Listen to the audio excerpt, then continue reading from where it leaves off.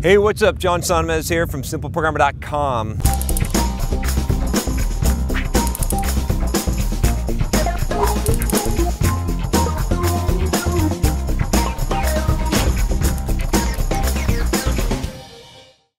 Today I'm going to be talking to you about how to freelance as a software developer.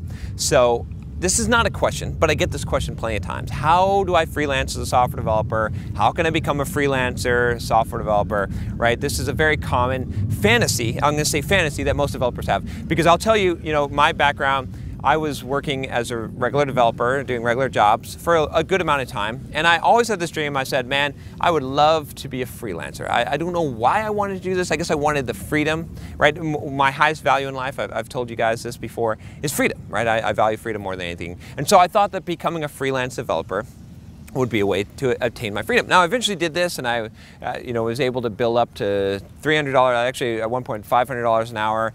You can check out my video on billing $300 an hour, how to do that here. Definitely check that out if you haven't seen that. But I found out it wasn't all it was cracked up to be, okay? So before I tell you how to become a freelancer, and I will, I promise, I want you to make sure that you want to do this, first of all. Because I think for a lot of developers, what makes a lot of sense, a lot of people in general, is to skip the freelance and go straight to product creation. And I'll tell you why, okay? Essentially, level 1 is you're working for someone else. Level 2, you're a freelancer. Level 3, you have a product or a business that generates some kind of passive income. And level 4, you have so much money, you have so much income, right, coming in, that you just do whatever the fuck you want. You don't care what anyone says. You don't have to respect anyone. Like, you just do what you want. That's kind of where I'm sort of at right now with this business, right? That's why I make a video on whatever I want. I don't have a repercussion. I'm just doing what I want to do, okay? The market is not defining that. So with that said, okay, and we're just going to kind of talk about the gap, right? Why I say skipping from level 1 to level 3 makes a lot of sense, and skipping the freelancer thing. And I know you're here to figure out how to be a freelancer, but if I can convince you to not become one first, that's going to save you a lot of pain. And if you still want to do it, I'll tell you what I think is the best way to do it. So, okay. So the reason why is because when you become a freelancer, okay, and this is something I didn't calculate on, I went from one boss to many bosses. Now, you become location independent, but you don't become time independent, right? What's the difference here?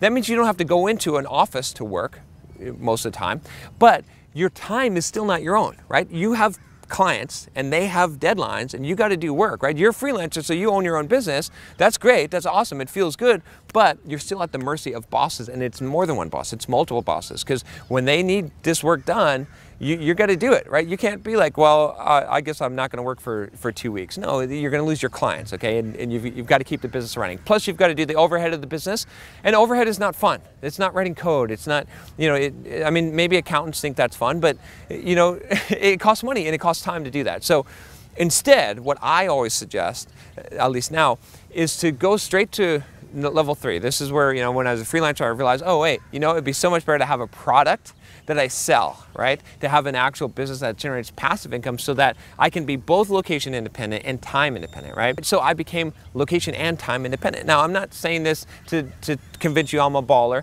I don't care if you think I'm a baller or not. My point is this, is that, like, that's a much higher level of freedom. Now, you still have some restrictions in that, right? As that you have to create something that people want, right? The market is your boss, essentially, but it gives you a lot more freedom. So most developers, they're looking for freedom, right? And so when you become a freelancer, you find that you're actually burdened more. And sometimes you don't even make more money. I mean, you definitely have a higher potential of earning being a freelancer versus a career developer. But you have an even higher potential if you own a business, right? It's infinitely scalable. You can make a lot of money without doing anything after you've put in the work. Okay, so now, we'll get down to it. I'll give you some simple steps. If I still haven't convinced you not to be a freelancer, okay, that's fine. So if you're going to be a freelancer, how do you do it? Okay, I'll give you the hard way and I'll give you the easy way. The hard way is this, is to go knock on doors and make phone calls and send out emails and LinkedIn requests and jump on Upwork and try and get business that way, okay? That's the hard way, because it's called a cold approach or a cold sale, right? You don't have an introduction. You don't have, there's no you're just asking people. You're asking people for stuff, right? You say, can I please sir, can I have a job? Can I work for you? Can you pay me money can I write some code for you? You're not going to command a high premium. You're going to spend a lot of time going out and knocking on, busting doors, right? Until you finally get, and it'll work, right? If you're willing to put in the work, but that's not the best way. Instead, the best way is, if you're going to do this, if you're really serious about this, okay? And I've got a course that will help you out on this. It's called How to Market Yourself as a Software Developer. Go ahead and click the link and then open in another window, and you can check it out later. But listen, don't check it out now. Listen to me, okay? What you want to do is you want to build a personal brand, okay? You want to market yourself, right? That's why I made the course on how to market yourself as a software developer. But even if you don't get the course, just get this, right? What I'm telling you right now is you want to figure out a way to build a brand, to build an audience, okay? To build authority in the industry, in a slice of the industry. You want to specialize, of course, okay? Once I started my blog on Simple Programmer, and I had 10,000 people visiting that blog a month. Now I have 250, 300,000 people visit the blog per month, okay? But when even I just had 10,000, I was getting job offers, right? I was getting people to say, could you write this code for me? I'll hire you, right? And it's basically name your price. They're like, how much does it cost you, right? How much will you charge me, essentially, in order to do this? And so not only are you not knocking on doors, people are coming to you, and how much better of a negotiation position do you think you're in when someone comes to you and says, I want you to write this code, okay? That's how you built $300 an hour. It wasn't gonna happen. I wasn't gonna knock on the door and say, hey, I wanna write some code from you. You never heard of me. It's all right. I'm a really good developer. Check out my resume. How much do you charge? I charge $300 an hour. Ha ha ha, goodbye, right? That's what would happen. But if someone comes to me and I say, no, I have a lot of business. You know, I have a reputation in the industry. You came to me, 300. That's my rate. I don't negotiate my rate.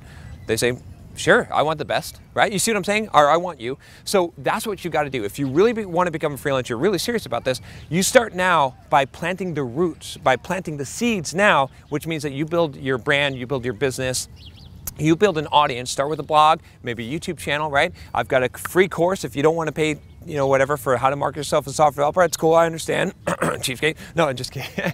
But no, go check out how to create a blog to boost your career, and that will at least get you started creating a blog. And that, you know, it's going to take some time. It's going to take some work. But if you plant these seeds, you're going to save yourself a lot of time in the long run. So anyway, all right. So that's it. That's all I got for you today. If you like this video, by the way, I've got plenty more of them. I do 2 to 3 days. So what you want to do is you want to make sure you click down here, the subscribe. You want to click the bell, though, so that you don't miss any of the videos I do. Pretty much 2 to 3 a day. I'll talk to you next time. Take care.